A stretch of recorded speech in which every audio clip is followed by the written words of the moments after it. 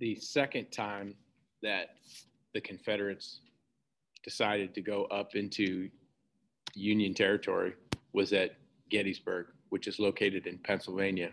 The furthest north that any battle ever happened in the Civil War was in Pennsylvania. The only battle that was fought in the Civil War that was in a free state as opposed to the slave states. So Gettysburg represented a big step for the Confederacy. It was a move that I'm sure if you would have asked any Confederate general, they would have regretted doing this.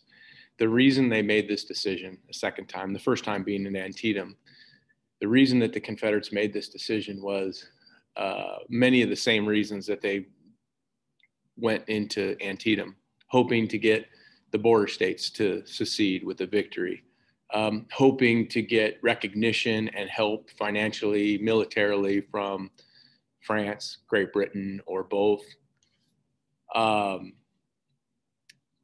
Wanting to, another reason would be, wanting to relieve the pressure coming down on them by going up into the north and, basically punching the north in the mouth and then coming back down and stopping the flow coming down on them. And then to take advantage of some momentum.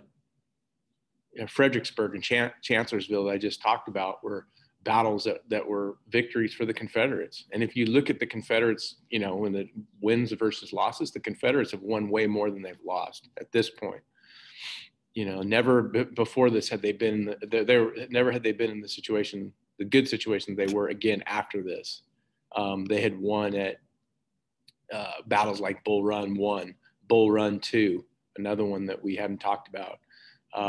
They won at the Peninsula Campaign, at Fredericksburg, at Chancellorsville. So they've won some big victories. Now the Union's also winning victories too, but at this point, this is 1863 when this battle happens, and the Confederates were still in darn good shape until Gettysburg.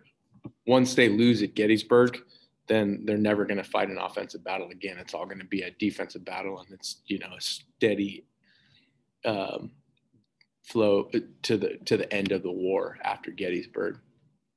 So just to set the scene, the battle took place in a small town that today would be about the size of Gonzales. And you could imagine if, you had 170,000 or 160,000, 150 to 160,000 men in Gonzales, all firing their weapons. It was crazy, to say the least. So the Union had about 92,000 men, the Confederacy about 76,000 men, all converging on the town the size of Gonzales, the town known as Gettysburg. The Battle of Gettysburg lasted July 1st through 3rd, so it was a 3-day battle, and the death toll is going to be really high. None of those single days was more than the 22,000 plus that died at Antietam, but altogether a lot of men. We'll talk later about casualty numbers later on here, but I'll talk more about some of the specifics of the Battle of Gettysburg. But in the end, on the 3rd day, there was an attempt made by General George Pickett to try to charge up the hill and take this hill, and they got slaughtered. They had many taken prisoner of war, many killed at Gettysburg, and the battle ended, and the Confederates retreated and went back down to the Confederacy. So it's a huge Union victory, to say the least. Some pictures here. This is, you can see here, very common at Gettysburg. Obviously, they have Civil War reenactments. Beautiful grounds there. There's a monument in the background. Everybody's probably heard of the Gettysburg Address, and let's talk a little bit about the Gettysburg Address. It was a speech that was written by Abraham Lincoln on the train ride up to Gettysburg from Washington, D.C. The purpose of the speech that Lincoln gave was to dedicate a cemetery to all the fallen Union soldiers. Not Confederates were not allowed to be buried in Gettysburg Cemetery. So Lincoln is dedicating that cemetery, so he gave a speech.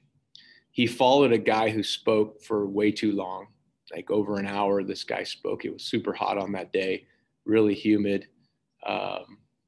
When Lincoln gave this quick 2-minute speech, and people were really relieved by the fact that it was so short. But the words that he spoke were just definitely lasting, sustainable. We still read it, and I'll read this in class. We'll talk about it. We'll break it down.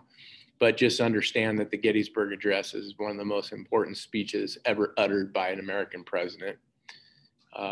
So, yeah, and he basically is setting the scene, saying this war is not over. We're going to dedicate ourselves to ending it so that those who died here on this hallowed ground, he called it, would not have died in vain.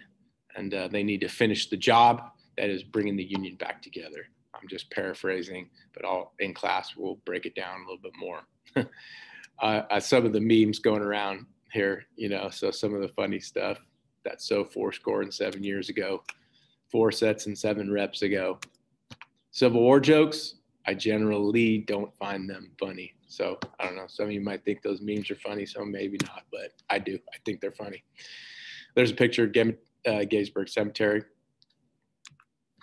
Okay, the Battle of Vicksburg along the Mississippi River that secured the Mississippi River for the Union. That was one of their objectives, was to take the Mississippi River, part of the Anaconda Plan, with 2 victories, one victory at New Orleans and the second one up the river a little bit in Mississippi, Vicksburg, Mississippi, and the river was secure. The victory was led by Admiral Farragut of the United States Navy, who the first victory, was at New Orleans. Farragut was the hero at New Orleans. And then Ulysses S. Grant was the hero at Vicksburg. So we'll talk about Ulysses S. Grant here in a second. But just know and understand that after the Battle of Vicksburg and New Orleans, the river was secure. Okay, Grant. Abraham Lincoln had changed the leader of the Army of the Potomac none less than 8 times. You had McClellan in there twice, and you had guys like Meade and Pope and a host of others that were McDowell, that were in and out. But he had a quick hook. When something didn't go right, he'd change. His guy that he knew he wanted, but he was really kind of hesitant to put him in charge, was Ulysses S. Grant. Hesitant because he was a mediocre student at West Point, closer to the bottom of the class than the top. He was a guy who definitely was understood the ideas of mass when it comes to war, throwing all your resources at the opponent. By resources, I mean men. He understood that the Union had more men than the Confederacy did, and the first waves were going to, when they went into Richmond, were going to die, and they kind of knew that. That was his thing. He was more blood and guts than McClellan was. But he was winning. He was fighting battles in Tennessee and obviously Vicksburg. So he was winning out in the West. Whereas in the East, where some of the major battles were, the Union was suffering. So Abraham Lincoln kind of took liberties and made him the leader of the Army of the Potomac, in spite of his, severe drinking problem that he had. He was very much an alcoholic. He cussed a lot and bottom of his class. But Abraham Lincoln said, "Hey, I'm going to forget about that kind of stuff. I need to have this guy in charge of the Army of the Potomac," and he becomes the last guy, and he's the one who sees it through, and later on will become president of the United States. Let's talk a little bit about one of the important figures in the Civil War history, and that's William Tecumseh Sherman, who was given command. And this is, you could kind of see very much Grant in this guy and the decisions that he makes. There was desperation. By 1964, there's desperation. I mean, this war had been going on since 1961, and the death toll was mounting, and the Union was frustrated. The people were beginning to lose interest in the war up in the north. And if that's the case, then, you're going to have a hard time winning. So they knew it was desperation time. So William Tecumseh Sherman was told to march to the sea. So he started in Chattanooga, Tennessee, and worked his way over to Atlanta and to Savannah, Georgia, along the coast. And he told his men, take nothing with you. We're going to live off the land, and we're going to destroy everything in our path. That meant mansions, stately mansions that were owned by plantation owners. That meant buildings. That meant killing livestock so the food would run out. It meant burning fields and just making life generally miserable in the South so that they would surrender. You're trying to beat them so badly that they would surrender. And it worked, because the men that were fighting up around Richmond and those areas of Virginia, they heard about what was going on down in the South. And a lot of them were leaving the Confederate Army to come back home to protect their family and their property. And so with this, whittling away of the size of the Confederate Army, definitely it was given the advantage to the Union as time went on. So not only were they doing what they wanted to do, is cut off supply lines by destroying railroads. They were called Sherman corkscrews, where they would heat the rails and then bend them upward so that trains couldn't use them anymore. They were doing that. They were just destroying the transportation, modes of transportation that they were able to use, especially railroads, so that they couldn't get troops and they couldn't get supplies, to the fighting men up north. And it was working in that way. But the biggest factor was the leaking of the men from the army, the Confederate Army. And you could see that some of the historic towns, cities like Charleston, just left in ruins. It looked like a nuclear bomb went off. That's all done with cannonballs too, and dynamite. Okay, in the middle of war, we had an election. There was talk in 1864 of suspending the election, just like there was talk in 1944 when we were involved in World War II, and Roosevelt was going to try to get reelected for a fourth time. There was talk about suspending the election, but in both occasions they said no. Heck, there was talk during the pandemic in 2020, this year, previous year, of suspending the election. But in both cases, they talked about history, and they talked about 1864 and 1944. So all that talk about suspending the election was put aside. Abraham Lincoln is running for re-election. Early on in his campaign in 62, 63, and then getting into 64, he was losing support. And the reason being is because the war wasn't going well. He appeared to be indecisive by changing the leader of the Army of the Potomac 8 times, and people don't like that. So there was this anti-Lincoln movement going on that they wanted to get him out. He's going against Democrat George McClellan, who he had fired twice as general, and now McClellan's running for president. So Abraham Lincoln, in a desperate move that has lasting impact even in 2021, this is big, he decides to dump his vice president, Harry Hamlin, and bring on Andrew Johnson to be his vice president in 64. Get this, Andrew Johnson was from Tennessee, a seceded state. He was a slave owner, and he was a Democrat. Yes, Abraham Lincoln picked a Democrat, Andrew Johnson, who was a slave owner, to be his vice president. Why? Because he felt he needed border state support in order to win the war. He felt he needed Missouri and Kentucky and Delaware and Maryland to win. That's why he picked Andrew Johnson. Now, think about the implications of that. Abraham Lincoln should have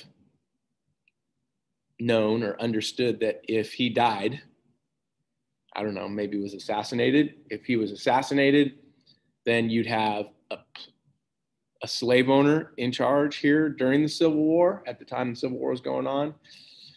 This is a big blunder on Abraham Lincoln's part. And it's going to have lasting impact on history even today, right? Lincoln gets a lot of credit for a lot of things that he did. The biggest one, ending the war, and 13th Amendment that ended slavery.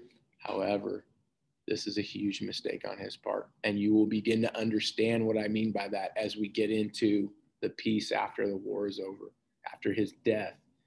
So anyways, yeah, we'll get into that as we go. The Battle of Richmond, the ending battles of the Civil War. Ulysses S. Grant told his men in the front lines to write their name and address and pin it inside their jacket so that when they die, they know where to send the body. I mean, his philosophy is throw all your resources at the enemy, knowing that you're going to lose a lot of them, but in the end, because you have more than they do, you're going to win. And that is what happened at Richmond. In this series of wilderness encounters out there in Virginia, Grant, the Union, lost about 50,000 lives in a couple days period.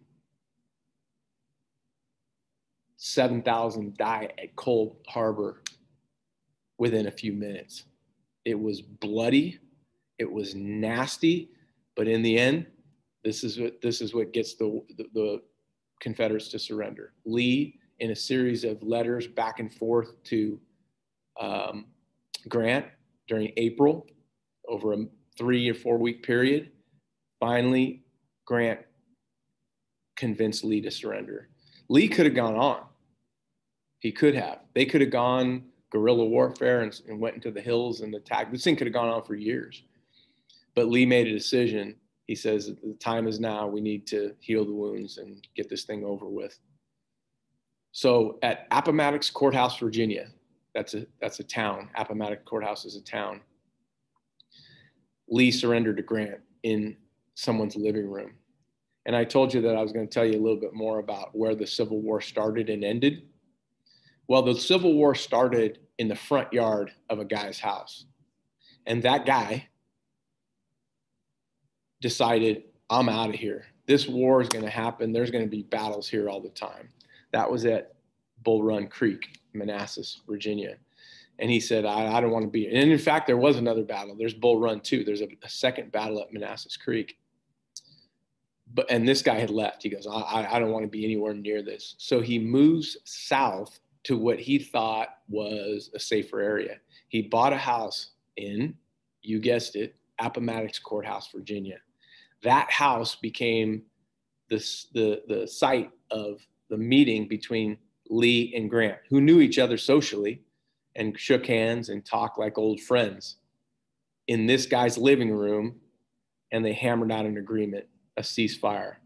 And the ceasefire simply said, Grant told Lee, take your men, take your horses, leave your guns, keep your swords, go home. That's it. Very easy terms. He even allowed them to keep their horses because he said, you're going to need those horses when you go back down to the south and you find out what's going on with your fields that were burned by Sherman. So yeah, let me say that again. The war started in this guy's front yard and ended in his living room. Different house, but same guy. Another one of those coincidences of history that make you go, is that real? Or is that made up? No, it's not made up. That's what Richmond looked like after the fighting. And there's the guy's living room. And there's Grant on the left and Lee on the right. And there's outside of his house where all the guns were all put on along that fence where the Confederates had to give up their guns. The Civil War casualties, 600,000 plus deaths, 2% of the population. If it were today's numbers, today we have about 318 million Americans. If it was 2%, that would mean 6.5 million people would die. And you could see the battles there, Gettysburg being the biggest, 51,000 lives lost over a 3-day period. You see Antietam at the bottom there, but that's the only one on this list that's one day, 22,720 casualties in one day. Bloody Civil War. I'll talk a little bit more in class about the women in this pension. Pretty interesting story. Andersonville Prison is a site of the Confederates. The Confederates ran this prisoner of war camp. It was pretty disgusting. It was outside, and it was in Georgia. So whenever they'd capture prisoners of war, they'd take them here. And it's a prison, but there's no bars. There's a fence around it. And it was, the disease everywhere. You can imagine everybody, going to the bathroom wherever they go, but the water that's eventually going to flow down to the water. This is their water source right here.